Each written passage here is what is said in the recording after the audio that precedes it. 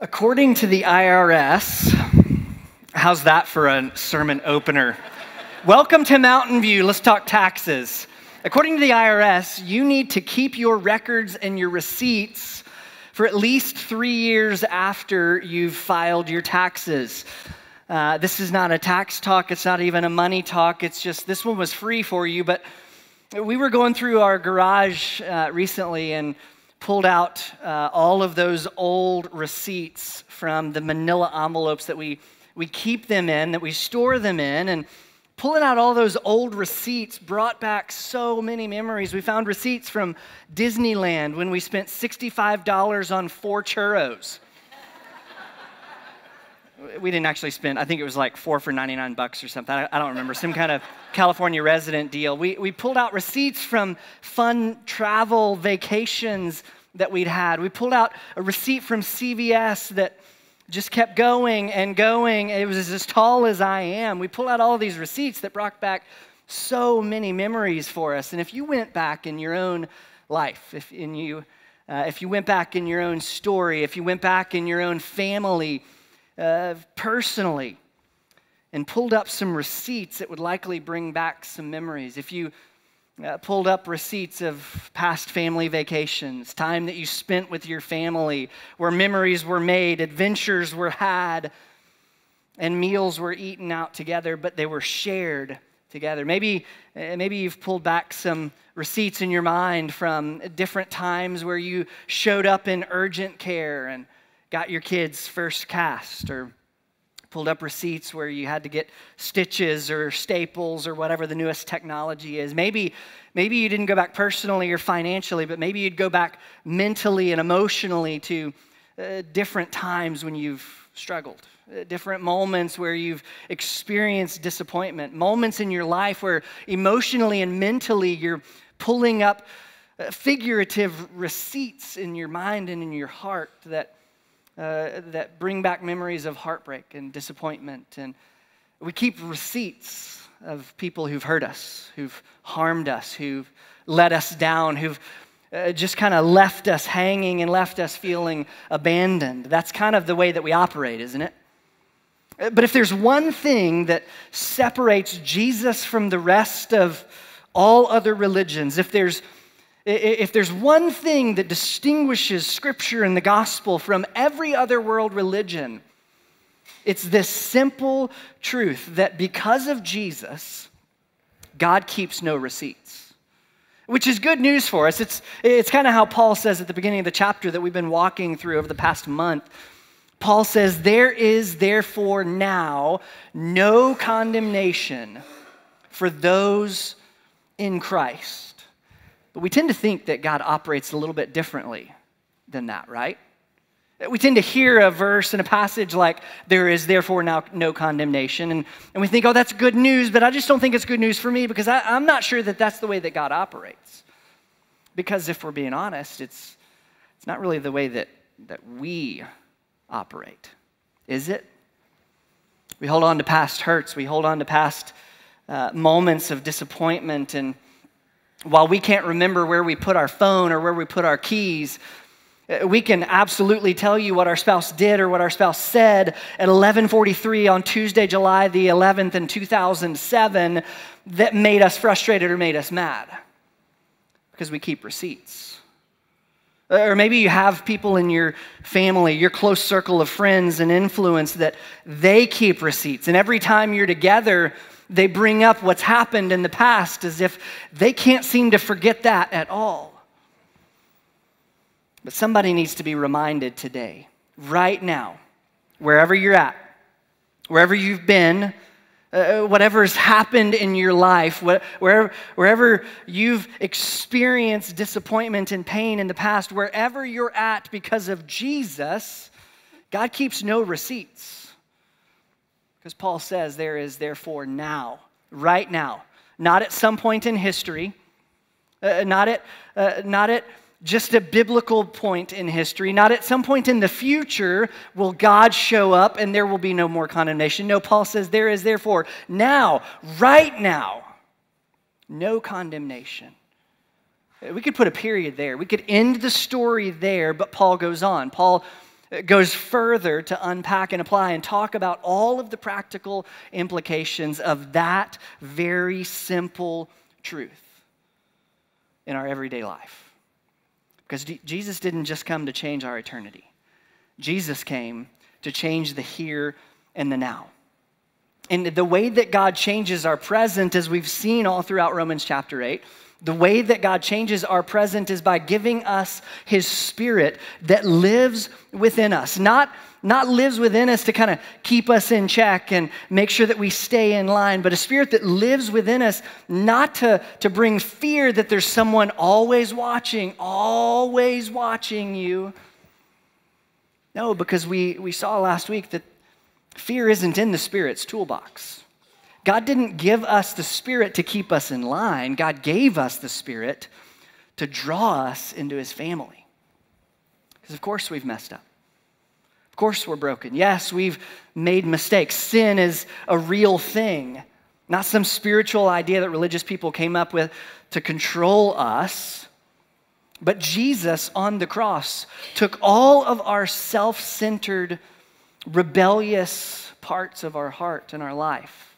Jesus took the generation after generation, the long-standing history of brokenness in our life, and the same Spirit that rose Jesus from the dead is the same Spirit that we just sang about, that we said, resurrection power lives in my veins too. Because now, we are no longer condemned. We can experience life right now because God loves you. But to take it a step further, God not only loves us, because we can kind of get sideways, we can get stuck in a rut thinking, yeah, God, of course, has to love us. But the reality of the gospel is that God loves us and He likes us. God likes you because you're a child of God, not a slave of God. And Paul picks up, we're about midway through Romans chapter 8. Paul picks up in verse 16 and says this, the Spirit Himself bears witness with our spirit that we are children of God. And if children, then heirs, heirs of God and fellow heirs with Christ. This is great because we've got an inheritance from the Creator of heaven and earth. This is great news. Paul sets the stage that if we're children, then we're heirs. There's an inheritance coming, but then there's a comma. Heirs of God and fellow heirs with Christ, provided, Paul says, we suffer with Him in order that we may also be glorified with Him. Paul throws a bit of a curveball here, like, what's the need, Paul, for the Jesus juke? Why would you have to say that? Why couldn't you just leave it at the good part? Why couldn't we just sit in this truth that we have an inheritance from our Heavenly Father? No, Paul says, provided that we suffer with Him in order that we may also be glorified with Him. Why would Paul bring that up? Why?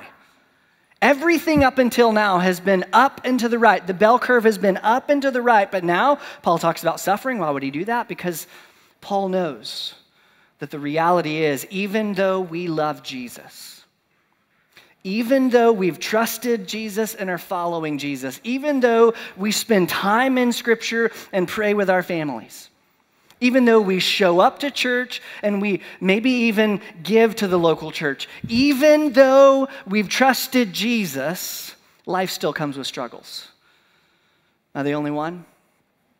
Even though we seem to be doing the right thing, headed in the right direction, praying to our Heavenly Father, life still can be hard. There's still difficulties. There's still heartbreak. It doesn't just magically, mystically, spiritually disappear when we say yes to Jesus, does it? Now, the reality is, if we don't consciously process our stories, we'll unconsciously project our sorrows into everyone around us. But the reality is, and Paul is going to set up and establish this tension for us in the text this morning, we live as followers of Jesus. We live in the already but not yet. Jesus has already changed us from the inside out, and yet there's a not yet aspect of the kingdom of God that we can't experience everything that Jesus has yet here on this earth. It's this tension and in the in-between of the already and the not yet. It's already here, but there's yet more to come, which then leads us to a deep paradox of Christianity. This is the question that I get more often than any other question. If God is so good, then why is life so hard? The question can be asked in a multitude of ways. If God is so good, why do we still experience hard times? If God is so good, then why is there war in the Middle East and in the Ukraine? If God is so good, why do some families still struggle with infertility and miscarriage? If God is so good, then why is there racism and injustice and prejudice and abuse? If God is so good, why is my family facing tough financial pressure every time we go to the grocery store? If God is so good, then why can't I find just the basics of a good job? If God's so good, why do hurricanes and natural disasters happen and destroy homes and destroy lives? How do we deal with all of this? Like, how do we navigate the realities and the complexities of suffering in the world around us? How do we make sense of it? Paul goes on in verse 18. Paul says, "For I consider that the sufferings of this present time are not worth comparing with the glory that is to be revealed to us." Notice that Paul doesn't say, hey, just hunker down a little bit. Just kind of get through it. Huddle up a little bit with other Christians. Make sure that you're going to church. Just spend time with other believers so that you can talk the same language. No, Paul doesn't say that at all. Paul doesn't say, hey, make sure that you know some things. Make sure that you memorize some verses. Make sure that you can know where to turn in Scripture when you're going through that difficult time. No, Paul doesn't say, just pray about it and it'll go away. Paul doesn't even say anything cliche, let go and let God. Paul doesn't say, you're depressed again? It must be revealing an area you don't trust God. No, Paul doesn't say you must not be going to church enough. Paul does say the pain that we experience in the present cannot compare to the glory that is to come. Paul shifts and shapes our perspective, and he doesn't say, hey, what you're experiencing today, it's just not important. Paul doesn't minimize what we're going through and say, that's not real, that's not genuine. He doesn't say you should ignore it and just smile and say God's good anyway. No, Paul doesn't provide any of these culturally acceptable yet biblically unacceptable platitudes that church people provide. We've just got to understand, Paul is helping to shape for us that what we're going through does not compare to where we're going to. Now, you may have been a Christian for decades. Maybe you're here today because you heard you could dress up in your favorite Halloween costume and get a bowl of chili. Wherever you're at today, the great equalizer for all of us, whether you're following Jesus or not, is suffering. And we all have questions about suffering. Like, why does God allow certain things to happen? Like, how do I get through the junk in my life? Like, why do I always think the thoughts that I do?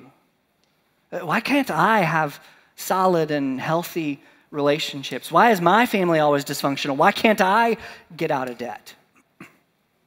Questions that I've even had myself. I grew up and I was always the skinny kid growing up in elementary and middle school and in high school, and that kind of positioned and postured me in a unique way to get picked on a bit, to get even bullied at times. And there was always this kid who, from elementary all the way through high school, we went to school together, and this was the kid who was taller and stronger and more athletic, and like he was shaven by the third grade, and so he was always picking on me.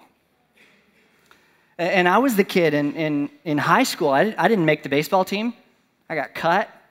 I wasn't the kid that was picked for kickball. There are still moments today, and I've done extensive work with my therapist, with my soul care coach, that I can still get sideways because I get stuck in my head. There's still moments that I grapple and wrestle with insecurities in my own life and in my own heart. And so I have these questions probably like you do. And what does Paul say in verse 18? He says, "For I consider that the sufferings of this present time are not worth comparing with the glory that is to be revealed to us." Verse 19, "For the creation, for all of us, the creation waits with eager longing for the revealing of the sons of God. Paul shares, I believe in this text, in these two verses, two of the most important words in ministry. Me too. When we talk about suffering, yeah, I've been there. When we talk about difficulty and hardship, yeah, me too. In fact, all of creation, Paul says, we're all in this suffering together. Probably you too. But the gospel says that the gospel is this, the hope of God through Jesus played out in the lives of real people like me and you. Paul doesn't discount anything that we're going through. He doesn't gloss over it. He doesn't say, you know what, that doesn't exist. That's just in your mind. No, what Paul does is he begins to put things into perspective for us. He says, our circumstances, our suffering will not outweigh what God has for us in eternity. When something tragic happens in our world, when we go to a funeral, when something bad happens, we have this temptation to placate the situation, like use Christian catchphrases like, oh, well, everything happens for a reason. Can I just say that's nowhere in the Bible? Like, that's not a biblical verse. The reason evil happens is because evil people do evil things. And sin has infected everything in our world. In the very beginning, God created everything, and everything was good. With the caveat of cats. That was not God's idea. But everything that God created was good. But then Paul says, and he's talking about creation and how things began to go sideways. Paul says in Romans chapter 5, verse 12, therefore, just as sin came into the world through one man, death through sin, so death spread to all men because all sinned. Sin entered, and Paul says that it spread to all things. Sin tainted and broke all things. Essentially, in a phrase, sin is all-encompassing and far-reaching. It's this theological, biblical idea known as the fall. When sin entered, everything fell apart. And sin broke things to the point that there is, to this day, thousands of years later, because of sin, there is suffering. There is evil. There's war. There is racism and homicide. The Germans torpedoed the Lusitania cruise ship that killed thousands of British citizens, that sparked the United States getting involved in World War I, and multitudes of people dying. That's evil in our world. That's sin and the impact of sin in our world. September 11th, there were people who flew airplanes into a building full of women and children and men, and over 3,000 children lost their parents on September 11th. That is evil in our world. And then there are also choices that human beings make, choices that bring pain and suffering, like the chain smoker who has 5 packs of cigarettes a day cannot say, you know what, I just got cancer because of sin in the world. No, that's a conscious choice that person made. But then there are moments too, maybe moments that you've experienced. The moments that I look at the suffering in the world, the pain, moments like infertility, moments when a dream of pregnancy ends in stillbirth, moments of a cancer diagnosis, moments when tragedy strikes in an automobile accident. And the question is asked, why did that happen? And the only answer that I have in moments like that is, I don't know. But Paul reminds us that because of Jesus, the evil, all of the wrong, all of the heartbreak, because of Jesus, all of the loss and all of the diagnosis and all of the disease, because of Jesus, natural disasters and homicide and racism, because of Jesus, evil in the world does not get the final say. In a few verses, Paul declares that we're going to look at in a few weeks, but in a few verses after this, as he's talking about suffering, Paul declares that God is working. Not that God might work. No, God is working. Not that God could if he chose to. Not that we think or we suspect that God may do something here. Not that God will work if you work.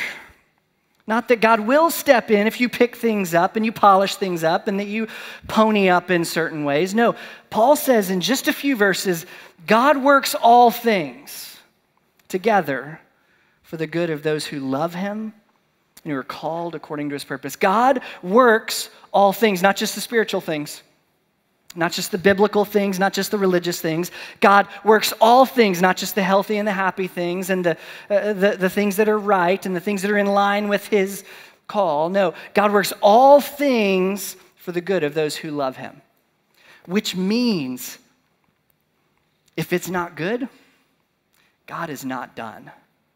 It may not be good for you now.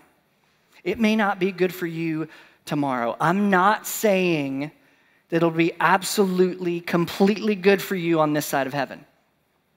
But what Paul reminds us in this text is while it may not be good on this side, it's not done because this life isn't all there is.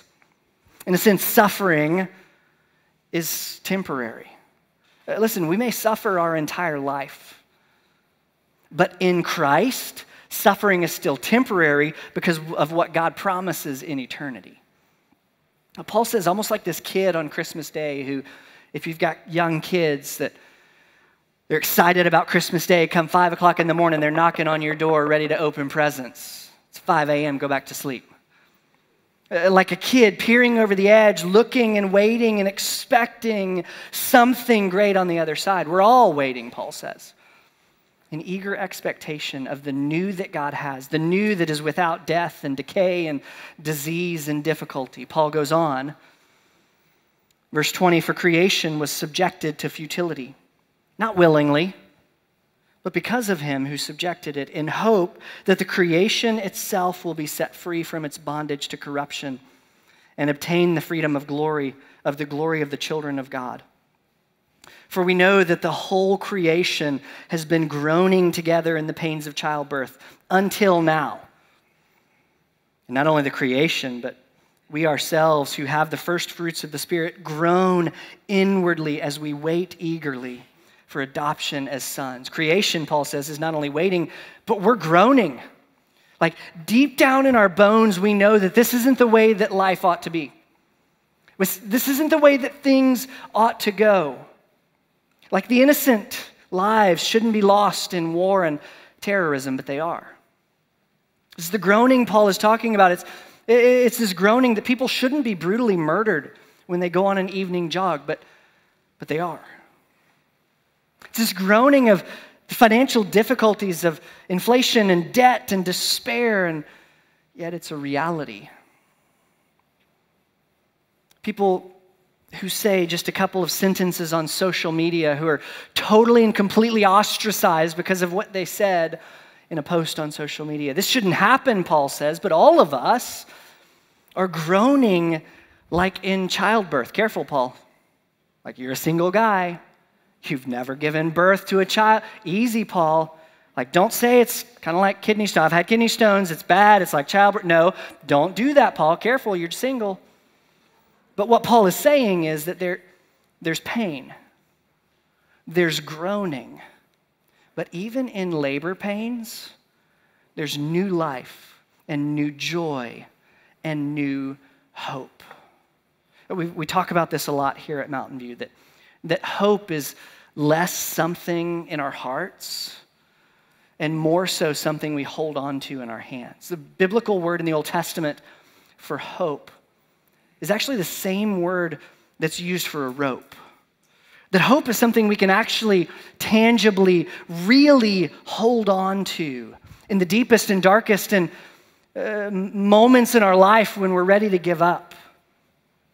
Suffering, Paul shows us in this text, is not God's invention.